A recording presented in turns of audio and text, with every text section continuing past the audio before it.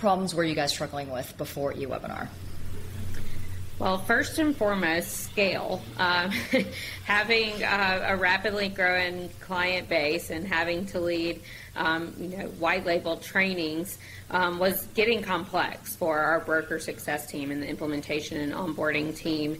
And our audience is agents, and real estate agents don't have a set schedule. And by all means, taking a client call or showing a home is probably more important than watching a 30-minute live training. So this really allowed us to really scale our training and just really ramp up our content. We were also missing out on, anytime you try to do a live webinar, be it for one broker partner or our entire client base, live webinars throw their own challenges.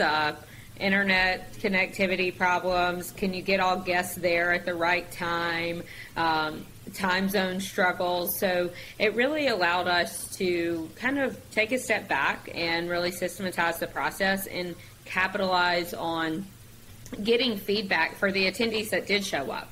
We were missing that element of interacting with the attendees and getting, a response on if they enjoyed the content of the webinars we were producing.